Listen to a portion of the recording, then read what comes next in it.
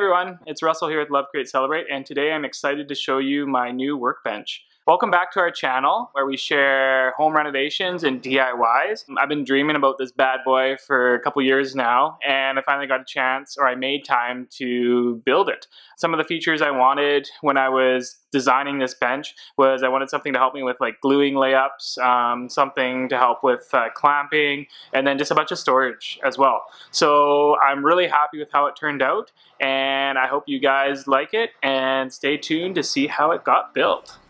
A blog post with a link to the build plans will be included in the description. This will work best with a video in order to build this bench. To start, I began cutting all my 2x4s and planning them down for the whole frame of the table. Once all my boards were cut and run through the planer, I began marking out my notches where all my legs and frame join together.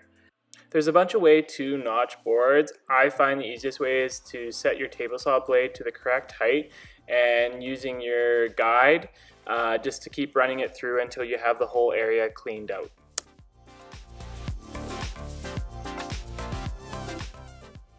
Once I completed my notches, I did a quick check just to make sure my other 2x4 frame boards fit inside, and then I began prep for making my table legs. I had 4 legs in total, and each leg consisted of 3 boards that I glued and screwed together. I did it this way so that I had a notch for each face of the table and a bottom and top rail that would connect in. Once all these legs were glued and the glue had set, I did a quick sand just to smoothen them out so that I would have a nice finish when I went to paint the surface at the end. With the legs all complete and the glue set, I decided to move on to building the adjustable feet. This is optional, but I wanted to be able to move and adjust my feet just because my shop floor isn't perfect, so this way I can make sure my table sits level. I ended up using Teflon, but you also could use a hardwood. You just want to use something that's going to hold the screws so that when you go to adjust the feet either up or down and tighten a nut, the nut that's glued in doesn't slip or break free. You can see I used tape on the nuts when I was gluing everything together just because I didn't want to get glue inside the threads. And here with the end photos, you can see me screwing and also pre-drilling all the holes when I go to screw the leg ends to the leg. I also used a little bit of construction adhesive to make sure they sat securely on the bottom and didn't move. This worked well, and it allowed me to have a couple extra inches of adjustment in the legs. These were actually extra legs I had for my router table from when I changed the router table legs to a wheel. With the legs and feet all complete, I moved on to making my table top. I used 2 layers of 3/4 inch thick MDF. I used my track saw to cut the MDF top pieces to size, and then I began assembling my frame on the top just to make sure everything was going to fit before I started doing my glue up. I used pocket holes to secure the frame together as well as secure the legs to the frame. Once I was happy with the fit, I moved on to assembly of the tabletop. Along 2 of the sides, I ended up using the Kreg track system. I wanted to go with this because I wanted to use their clamps just to help hold work pieces when you're sanding or if you're doing glue ups. To do this, I laid the tracks out and then I marked out the center lines of where the screws would sit. I marked kind of an even spacing for all the screws supplied with the tracks and drilled all the holes, did a dry fit to make sure the tracks would sit where they needed to, and moved on to prep for gluing of the 2 faces together. With a track in place, I moved on to gluing the 2 pieces of MDF together. I was able to use the tracks to help secure the edges of the MDF, and then moved on to laying out and measuring out all the holes for where the bench dogs could be placed or the inline clamps. And then I used those holes just with screws to bond the 2 pieces of MDF while the glue was drying. Once the glue set, I began drilling all my 3/4 inch diameter holes. I made a bit of a jig just to make this process go faster. On top of the 2x4 frame, I added some notches at the locations where the bolts from the track system were sitting on the underside of the MDF board. I did a quick dry fit just to make sure the notches cleared all the bolt holes, and then I proceeded with attaching the legs to the frame. You're not attaching the frame to the MDF board here, I'm just using that MDF board to kind of hold everything in place. I used construction adhesive and screws to secure the legs and frame and bottom rails all together. With the bottom structure assembled, I began cutting out the piece of MDF that would sit as the bottom shelf for the table. I found the easiest way to get the bottom piece in place with the frame structure built was to cut it out, notch the corners, and then actually cut it in half just in order to fit it in between all the top and bottom frame pieces. Once I was happy with the fit, I glued and screwed it down, and I actually left it a little bit on the big side, and then I used a router with a flush trim bit to cut it down to size and make sure all the edges were nice and even. Once I was happy with all the edges and joints, I used a little bit of drywall compound to putty any of the cracks and fill in the gaps, and then did a light sand just to smooth everything out. I continued on with building the frame structure. The next step was to add the rails where I would have my drawers sit. I had 2 drawers that I was using just from an old cabinet, and then I ended up making a custom drawer for the center of the table. I made the drawer out of some of the scrap MDF and a plywood bottom that I had lying around the shop.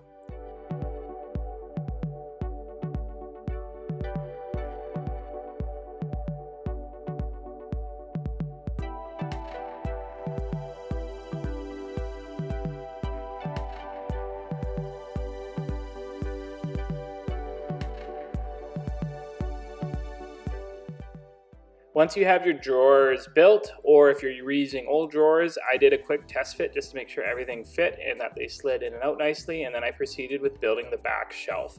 Again, I just had some of the extra MDF from when I built the top. I glued it and screwed it and nailed it in place, and filled any of the cracks along the edges with some caulking.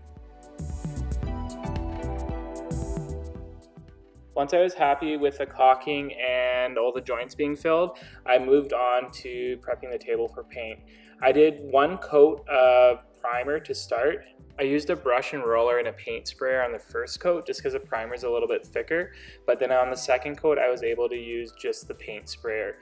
The paint sprayer was slick, it gets into all the edges really easy, and it adds a really nice smooth finish coat for your end product. I wanted to protect the top of the MDF as well, so to do this I added 2 coats of varnish to the MDF. With the varnish dry, I added the rails and began to get ready to put the top on the frame. I pre-drilled all my screw holes and then added a construction adhesive to the top of the frame. I put the frame on top and then used clamps and screws to secure the frame to the top MDF surface. I then proceeded with making fascia pieces for the top portion of the frame. Before attaching the pieces to the table, I would give the top edge a light sand and then also put a quick coat of varnish on this edge. Just in case you ever spilled water on the table, I didn't want the water to be able to soak and swell the MDF. I used construction adhesive along the perimeter and then used brad nails just to secure the pieces in place and clamps to tighten it up to the edges. I proceeded with this with all the faces just to give kind of a boxed look to the entire tabletop. In order to get ready for the drawer side, I mounted all the rails and then proceeded with installing all the drawers just to make sure that everything was sitting flush and in the right position. Once I was happy with how the drawers fit, I continued on with trimming out the drawer faces and around the drawers using MDF. I started with trim around the center drawer. Using a speed square, I would make sure that it was sitting square, and also continuing to dry fit all the drawers just to make sure they slid out and still had clearance against all the trim faces. Before I added all the fascia to the edges of the table, I moved on to the side where I had my open shelf.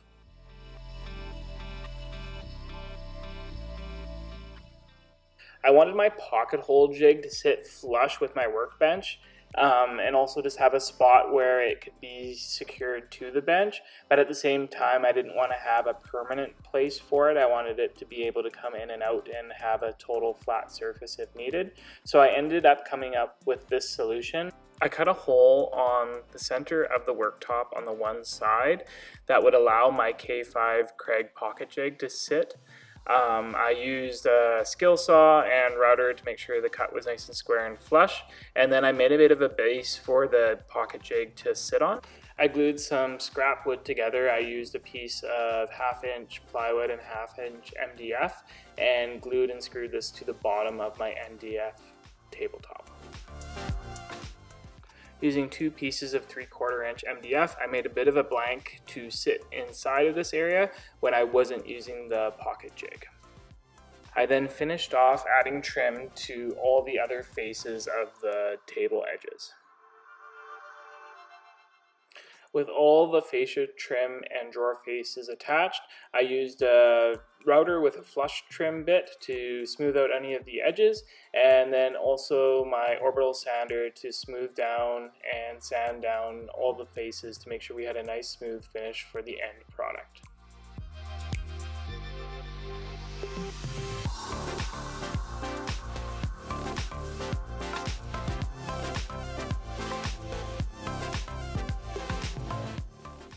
For any of the gaps or cracks where the MDF pieces met, I made a bit of a filler compound using sanding dust from my orbital sander, wood glue, and water, and mixing this together. I used a putty knife to fill this in any of the gaps. Once I was happy with all the fascia and all the gaps that were filled, I gave the entire table another quick sand. Once the sand was complete, I gave it a good clean and then applied another 2 coats of varnish just to seal and protect the MDF surface. I'm so happy with how the workbench turned out. The insert for the Kreg pocket jig has been a huge time saver, and it's really handy having the large workbench to work off when doing the pocket holes.